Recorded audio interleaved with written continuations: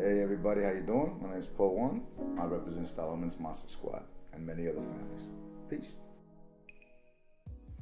It's better that a mistake teaches you humbleness than all your success teaching you arrogance.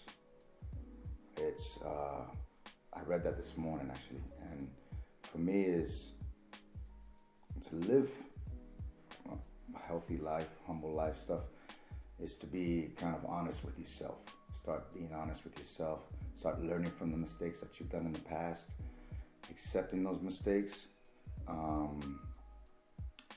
and basically slapping yourself in the face a little bit and telling yourself, look, that's not right, or this is not right.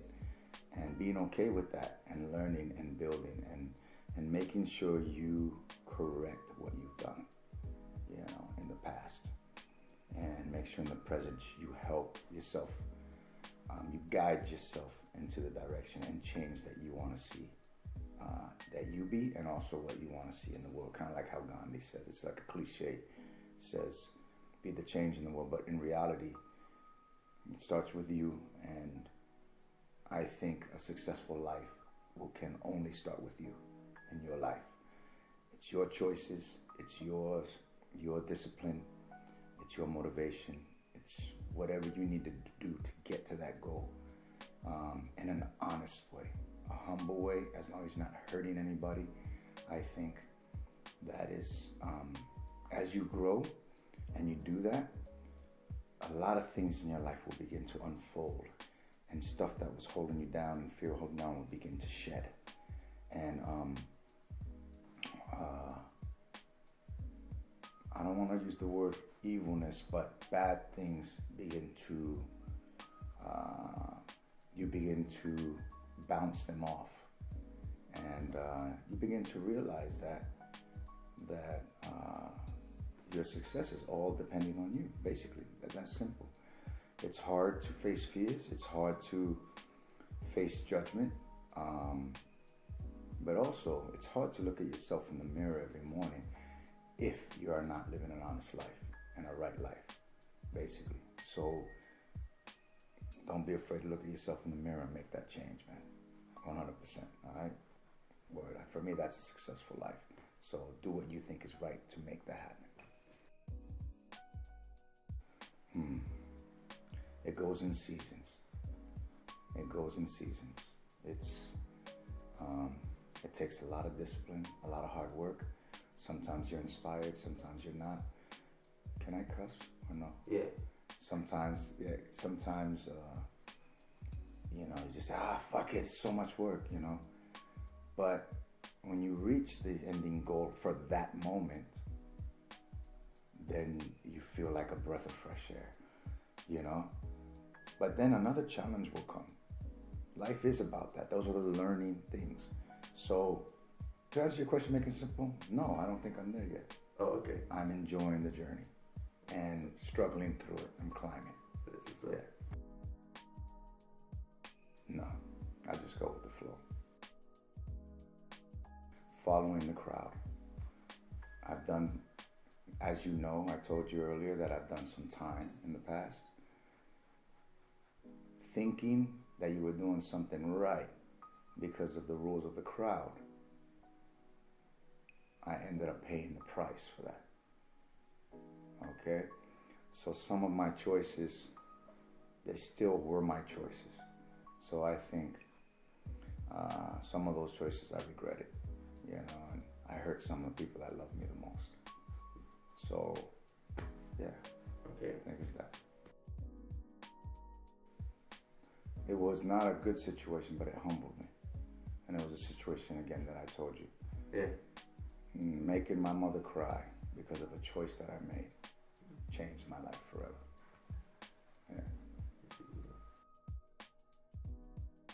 I've had many in my 49 years of life, more than 4.5 decades of life.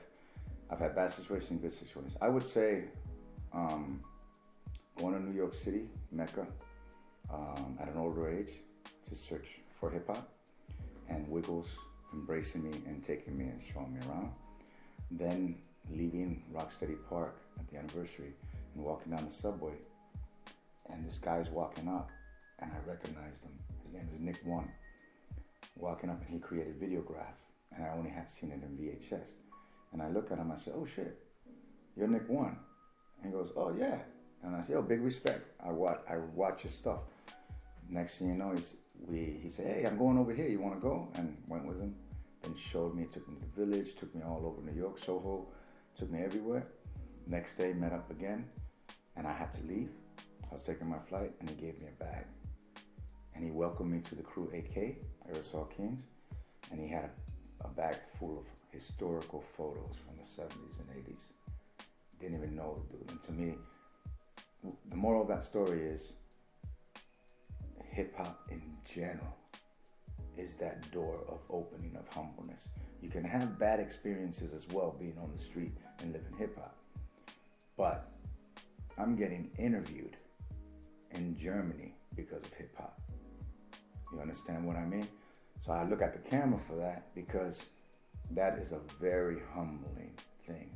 A kid coming from a broken family, raised by my mother, working 2-3 jobs to put shoes on my feet, make sure I'm okay while I'm cutting class and going to practice with my friends, hanging out, hitchhiking to other towns to battle against other kids, wondering where his kid is, where her kid is, you know, and coming home exactly when I'm supposed to come home, or maybe a bit later. And all those little decisions that I made because of hip hop got me to where I'm at today. And my mother's support, accepting a boy is gonna be a boy. You understand? And knowing that I was doing that, she wasn't as worried. She was worried that I was in the street doing it, but she knew that I would spend more time practicing with my mates. Maybe we jumped the fence to the school after the school was closed, and we used the hallways to practice and all that stuff. She knew we were jumping the fence, and that's breaking the law, but she knew we weren't doing anything wrong in the school. So if the security came and kicked us out, she knew it wasn't for breaking entry or causing damage. She knew we were just practicing because we wanted to use that smooth floor. And the humblest thing is hip hop in general and what it's taught me. The discipline, what it's taught me, from the good to the bad. You know, I'm here because of that. I'm on this camera because of that. One word, peace. Let it go. Yeah. My mother, my dad, and everybody that has practiced and is a practitioner of hip hop from past to present. Everybody, thank you. From the bottom of my heart, from old to who's doing it now and to those to come.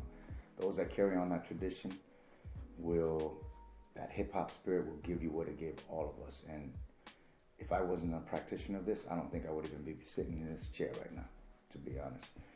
So I want to thank everybody that is a practitioner of this culture. You know who you are, you know who lives it. So I don't need to mention names. All thanks is to you. So if you're watching this and you're seeing it and you're a practitioner, thank you too. You know, I don't want to leave nobody out. You know, I don't want to do a mistake from the mind, but not from the heart. So I'd rather say thank you to everybody. You know who you are. One love. If you were at this horizon looking and saying peace, what kind of song would you listen to? Fuck the police. Nah, just kidding. Nah, just kidding. All right. That's all right. I had to play around. That's a good question. I think it would be Adam and Eve from Neuss. It's the new song that I really, really like right now. That would be playing. Yeah. Or Neuss again and Damian Marley, Sabali. The song is called Patience. Beautiful song. Yeah. Thank you, Poe. All right. For the time. Yeah, man. It closes right here. Was that cool? Was it all right? It was good, man.